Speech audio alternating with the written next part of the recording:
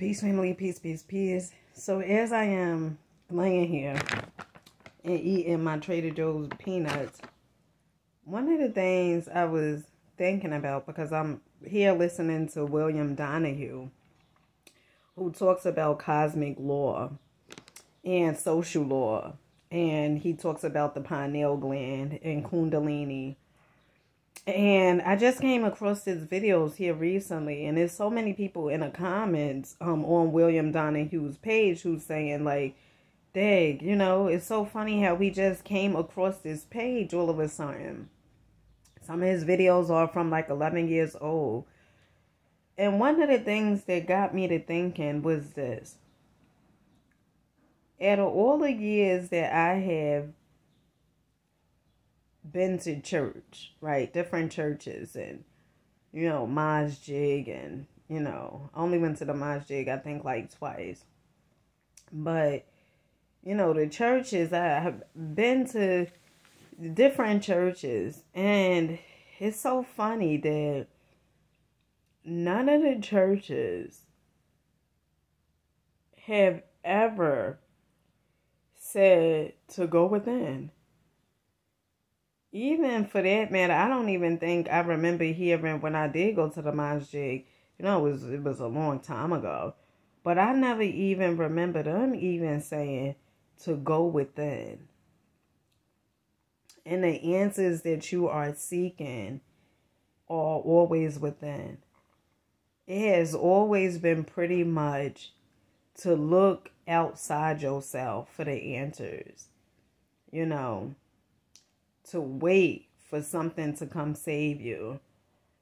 Just pretty much you just giving up all your power.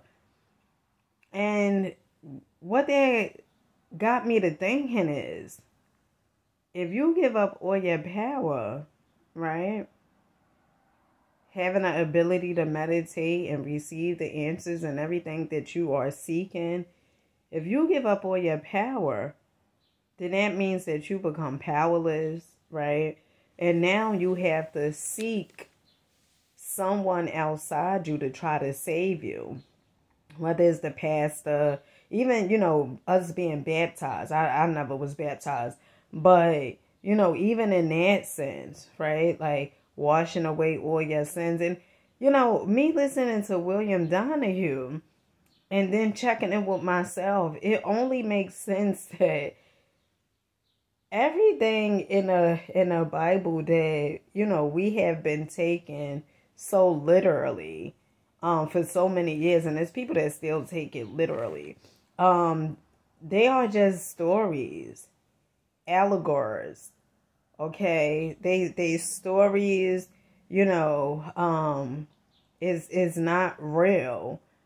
And you have to really start tapping in and getting to know exactly who you are. And I have said this time and time again. If you don't know how to master yourself, then someone else will come along and master you. If you don't know who you are, then someone will always constantly remind you of who you are. And they will constantly tell you who you are. I think the best thing that you can ever do is to get to know thyself. That way, you're not falling for the okie doke.